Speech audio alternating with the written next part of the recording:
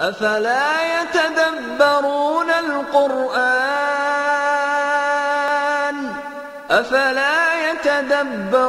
القرآن أم على قلوب أقفالها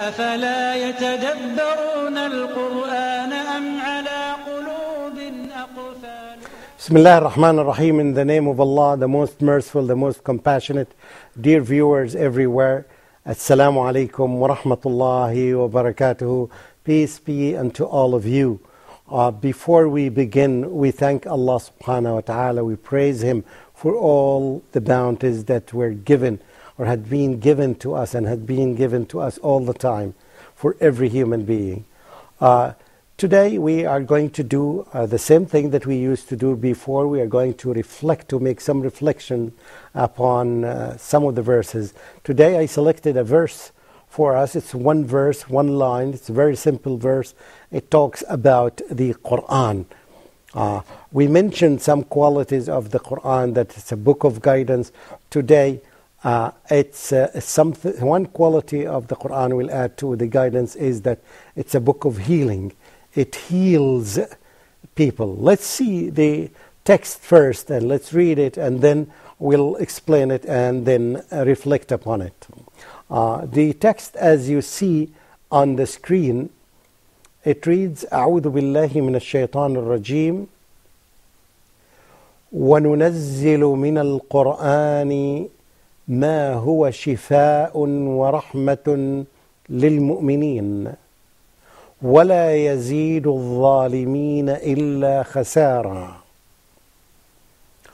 The meaning of this can be translated into, and we send down from the Quran that which is a healing and a mercy to those who believe in Islamic monotheism and act on it, who believe in the Quran.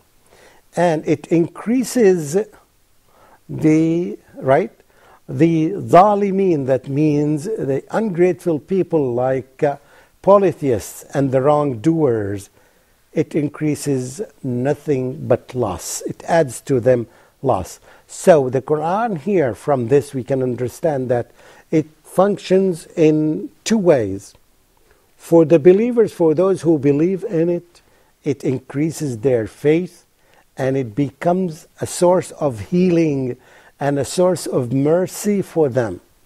And at the same time, for the unbelievers, for the polytheists, for the mushrikeen, for the wrongdoers, it affects them negatively because they don't perceive it the right way. It adds loss to them because they feel sorrow, because they don't improve and don't benefit from it. Let's see how the Quran works as a shifa. You can, if you are a Muslim or non-Muslims, you can see any situation where the Quran is recited upon any people. And I still remember an author in America whose name is Caesar. He wrote a wonderful book about Islam, called it Islam, and in one of his chapters talked about the effect of the Quran, and he said that this book makes the strongest and the toughest men on the earth cry when they hear it. It's so powerful that its impact cannot be resisted. It affects the human heart.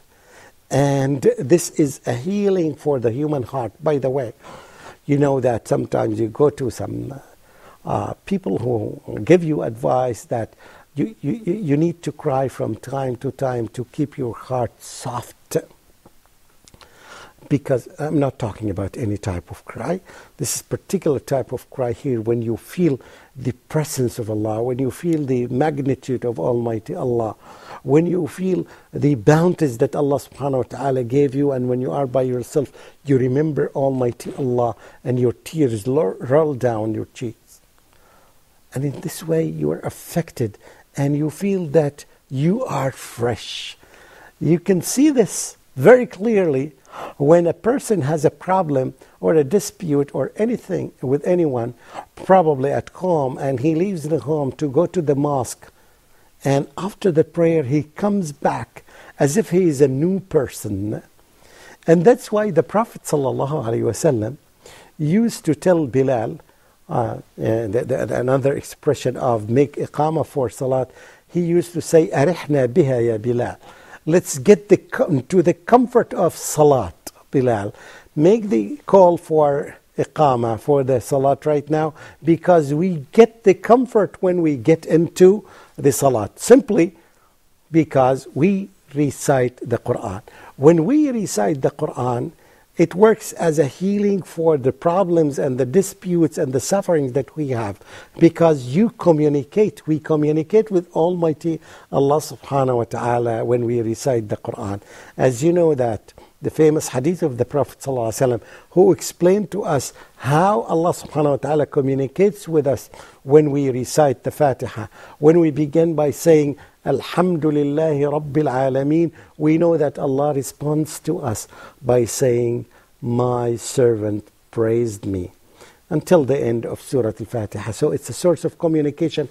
When you communicate with the most beloved one, how comfortable you feel.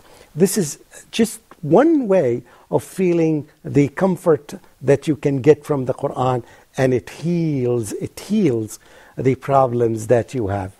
You can notice a lot of people, even the non-Muslims, notice that the Muslims do much better in two seasons. One season is the season of Hajj, because of the intensity of ibadah that the Muslims do. And the other season is Ramadan, the month of Ramadan, because again of the intensity of ibadah. An average Muslim would cover the whole Quran, whether by listening to it in the masjid or by reciting it himself. And some people even complete the repetition or the recitation of the Quran more than 2 or 3 times in the month of Ramadan. Because of the connection with the Quran, and you read it more and more, it begins impacting the heart of a human being, and it heals the problems and the sufferings that a person has. It has great impact on the Muslim to the degree that you can see it by yourself. Perhaps the least number of people who go to their psychiatrists and psychologists are the Muslims. Perhaps the least number who go to lunatic asylums are the Muslims. Perhaps the least number that commit suicide in the world are the Muslims. And the maximum number or the huge number of the people who commit suicide are not Muslims. In fact, they belong to the most advanced countries in the world. They belong to either Japan or Switzerland or some North European countries or the United States, or most of them belong to the advanced countries because of the negative impact of materialism on them. Whereas the Quran gives you the good balance or the right balance between materialism and spirituality. In other words, it cares for your soul as much as it cares for your body. It responds to your needs that's needed by any human being, the physical needs, and it responds to the needs, it addresses the needs that the soul wants. Our soul needs to be nourished or something, like our bodies needs to be nourished on something, on food, on fulfilling these foods and drinks that we need every day, and fulfilling our desires, other desires. Again, similarly, our souls need to nourish on something. The only thing that our souls can be nourished on is the Quran. This is very important. Again, I'd love to correct some of the wrong concepts that people have. In one occasion, a person, she was a teacher in one of the schools in Dubai, and I was talking to her, and she said that I love music because It addresses the need of my heart. After some discussion, I told her, had it been the case, I would say that there would be something wrong with the Quran or something wrong with this religion, which is almost impossible, because Allah subhanahu wa ta'ala is the most perfect and His book is the most perfect. I told her, as we know that the Quran is the sustenance for our souls. This is the only thing that we can nourish our souls on. Nothing that can be done by a human being that would do that job. And when you're talking about music, right, it doesn't do that job at all because it's man-made. Otherwise, it should have been mentioned in the Quran that it has this role. And there is nothing in the Quran that says that. I said that this is, again, one of the fake concepts that had been spread by many people, that music has an impact on the soul. This is not the case, because the majority of the people who listen to music are the ones who, yes, perhaps commit suicide in these advanced countries that I mentioned earlier. So had it been the case, it would have addressed the needs of their soul, and they would have never been able to take this wrong decision of committing suicide. Not only that, there may be some few Muslims who may commit suicide here and there, but we've never heard about a group of Muslims like what happens in Japan and some other countries, that they commit suicide collectively. Again, this would be the effect of the Quran on the hearts of, this is the reason, the effect of the heart of the effect of the Quran as a healing tool on the hearts of the Muslims. Let me end up with this nice story that I heard long ago when an engineer from Kuwait went to study in Arizona. And the people were anxious in the exam. It was exam time. There was an exam. And every one of them felt stressed. The exam seemed that it was very tough. And he had a tape with him. And he asked the teacher, "Can I play the tape while we are answering the exam? I'm quite sure that it will relax the people." And the teacher agreed. He was very easygoing. And he started playing the tape. And the tape had Quran on it, particularly Surah Ar-Rahman. أعوذ بالله من الشيطان الرجيم. Ar-Rahman, علم القرآن, خلق الإنسان, until the end of the surah.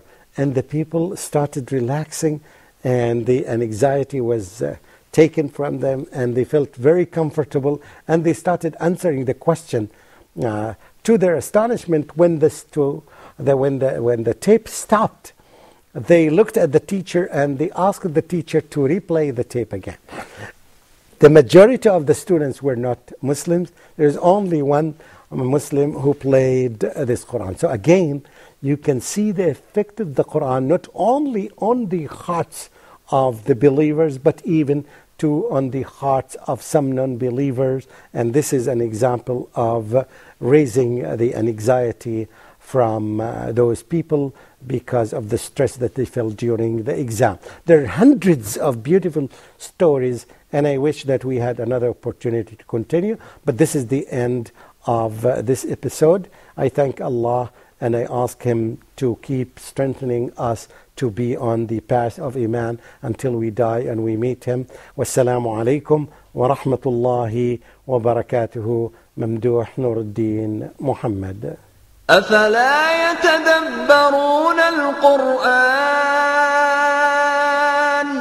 أفلا يتدبرون القرآن أم على قلوب أقفالها أفلا يتدبرون القرآن أم على قلوب أقفالها أفلا يتدبرون القرآن أم على قلوب أقفالها أفلا يتدبرون